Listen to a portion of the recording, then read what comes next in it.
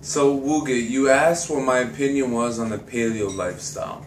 So I've come across a lot of people, I've done research on it, I have friends that follow that lifestyle. And in the end of the day for me, it's all about what works for that individual. If they enjoy their nutritional sources to primarily come from fat, dietary fat and stuff along those lines, then fine. If they like cooking a certain way, eating certain food, having certain restrictions, that's okay.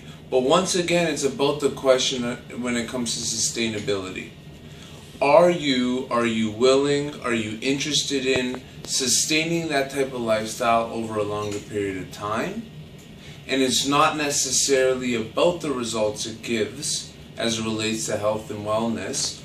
I'm talking more about like losing weight or gaining weight or whatever, not how you physically enhance your health, but that's what you got to look at, sustainability, because you can find the best diet in the absolute universe, the best lifestyle, but if you can't sustain that lifestyle, what difference does it make?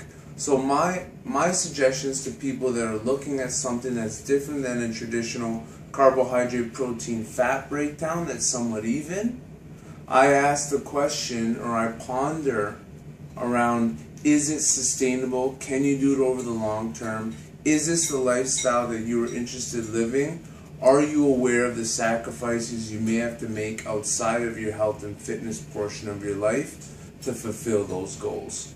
So those are the things that I think about, that I advise people to think about, and hopefully that answers your question.